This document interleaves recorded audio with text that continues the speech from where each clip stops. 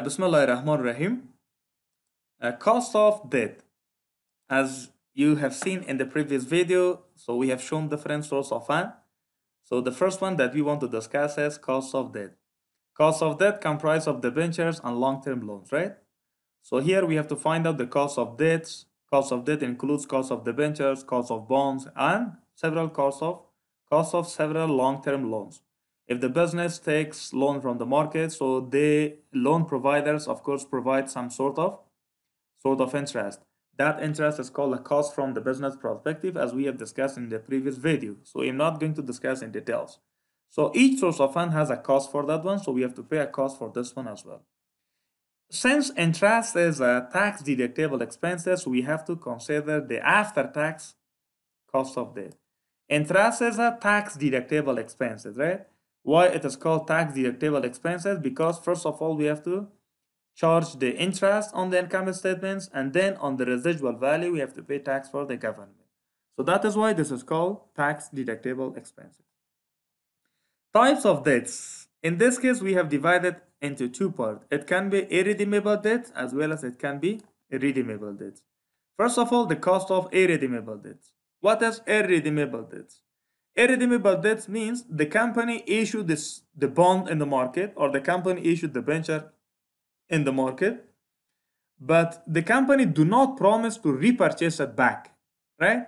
So the company do not promise to repurchase it back after a particular number of years, for example 5 years or 10 years. It does not mention the time period that this loan is taken for how many years.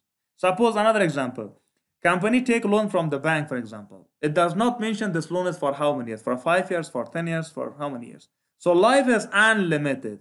So when life is unlimited, so this can be called as irredeemable. Irredeemable simply means we can say unreturnable. So we cannot return it back, right, to the company.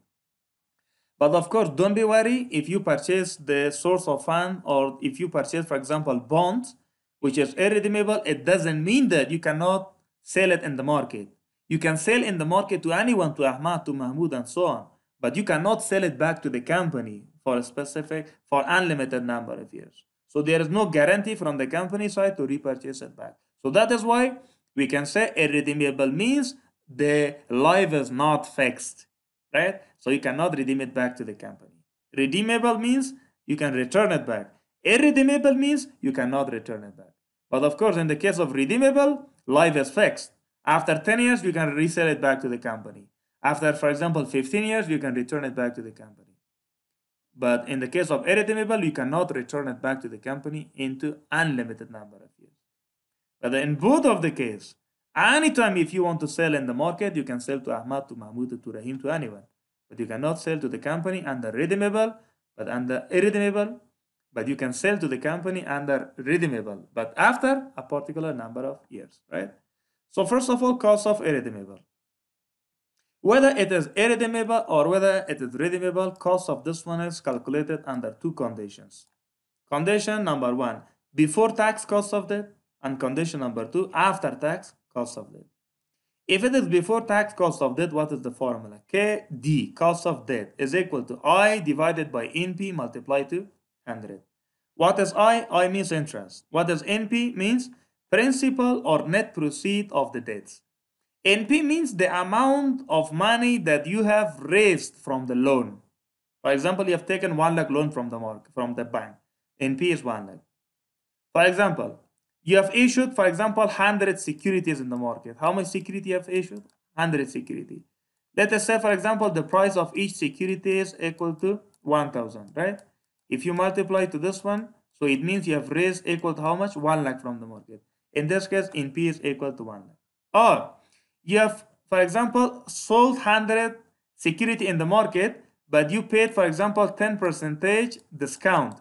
Then out of 1 lakh, 10%, if you minus 10%, you get equal to how much? 90,000. So NP is equal to 90,000. Or other condition, for example, the price of each share or each security was, for example, 1,000, but you sold it at 10% premium. At how many percentage premium? 10% premium. On that case, this will be equal to 1,10,000, right? So that is why it is called, in this case, In this case, if you receive 1,10,000, so 1,10,000 can be called as what? As NP. So NP is the amount of money that you have raised by selling of the securities.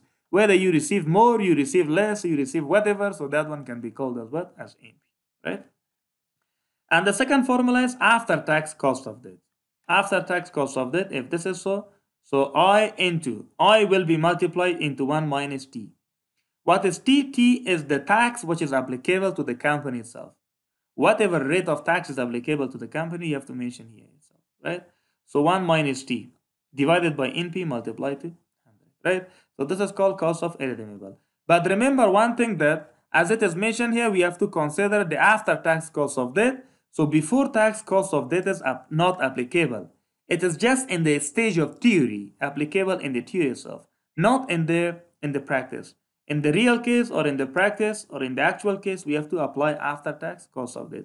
All the formula is given, but we have to apply this one, right? So we should not apply this one. That is totally wrong, right?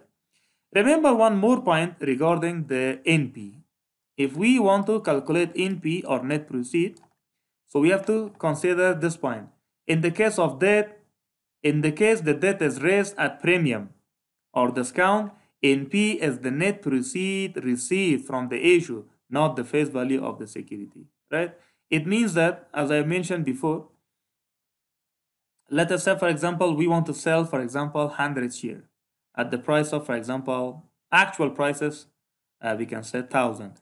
So this 1,000 basically can be called as face value, can be called as well as face value, right? This is face value. What is face value? Face value means the rate which you have mentioned in the documentation of the company. At the time of registration of the company, you have mentioned that how much should be the bond or how much should be the share price of the company. That is called face value. Let us say, for example, you want to sell 100 share at the price of 1,000. If you sell at the price of 1,000, that is called par value. Let me summarize here. So let me explain one more thing, right? Let us say like this. You want to issue share in the market. If you want to issue share in the market, you can issue in 3 conditions. You can issue, for example, at par. You can issue, for example, not only share, it can be in the case of any security. You can issue at par, you can issue at discount. Also, you can issue at premium. At premium. Let us say, for example, you have decided to issue a share for issue share in the market, and the value of each share, for example, should be equal to 1,000. Should be equal to how much? 1,000. You have decided to sell each share for 1,000. This is your decision. When you go in the market, if you sell it for 1,000 itself, this one can be called as par. Par means simply equal to whatever you have decided. If you sell for less than that one, for example, you sell, for example, for 900. So this can be called as discount. Why? Because it is less than that one. If you sold, for example, for more than that one, for example, 1,100. So this one can be called as what? As premium, right? So the same thing is in the case of NP. In this case, if you want to calculate NP should be considered based on par, based on, of course, discount, or based on what? Based on premium. It means if it is given in the question that the shares are sold at premium, so you have to take premium. If mentioned shares are sold at discount, you have to take a discount. If mentioned shares are sold at premium, then you have to take premium, right? Never you have to take what? Never you have to take the face value. This is called what? Face value. Never take face value. Always, if there is, of course, premium, you have to take premium. If there is a discount. If there is par, take par. And one thing more you have to remember, when there is a flotation cost, first we have to calculate the discount and premium, and then we have to calculate for what? For flotation.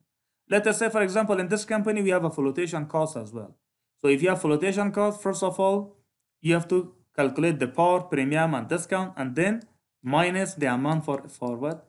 For flotation. So whatever is the flotation should be adjusted after discount and premium itself. So please watch the next videos in order to see how to calculate the cost of irredeemable